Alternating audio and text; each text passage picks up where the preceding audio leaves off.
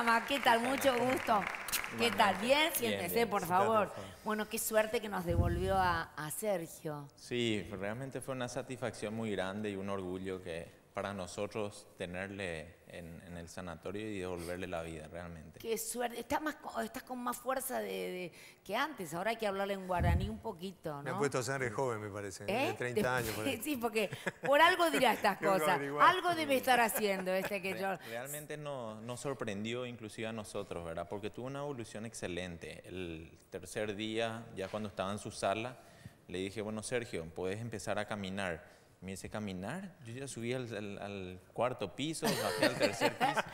Doctor, y eso nunca más se puede abrir, ¿no? Ni descoser la arteria esa, ¿no? Bueno, no, en principio no. La arteria fue ligada, el sitio del sangrado fue controlado y bueno, la evolución fue, obviamente, como nosotros decimos los cirujanos, se cerró la canilla y bueno, paró. ¿Y eso se puede provocar por un golpe o un disgusto? ¿O por qué? Porque él decía, bueno, él no tuvo ninguna de esas cosas. No, aparentemente no. Él estaba tomando una medicación anticoagulante. Y eso produce una fragilidad capilar. Sí. Entonces, algún esfuerzo como una maniobra valsalva pudo haber desencadenado el sangrado. Y es mucho lo que sangró y eso es lo que desencadenó de que haya tenido ese problema en el transcurso de la ambulancia. Hay que tener cuidado con los anticoagulantes, ¿no? Sí, fue un paro. ¿El qué, Sergio? El paro respiratorio. Claro. Él tuvo un paro respiratorio y un paro cardíaco, no tenía pulso. Claro. Estaba literalmente sin vida. Eso es lo que yo lo escuché a usted y en la tele. Pero yo lo escuché en la tele decir eso a usted. Yo tampoco sabía eso. Me estoy enterando. ¿No sabías vos, Sergi? Pero... La pucha, viejo, ¿de dónde volví? Claro, pero entonces, como usted decía... ¿Dónde habrán dado, no?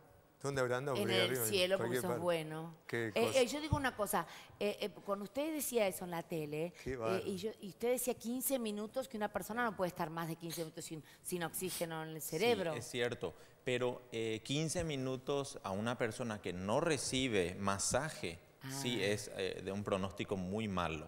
En el caso de Sergio tuvo... Estaban masajeando desde el momento que él perdió el pulso, los médicos identificaron, le empezaron el masaje, nos avisaron al sanatorio y ahí estuvo un grupo de médicos esperándolo, o sea que en ningún momento se perdió tiempo. Y eso es lo que hizo la diferencia entre la vida y la muerte, yo creo. Sí. Ay, Dios mío, qué locura. Bueno, tenemos toda la vida para agradecerle.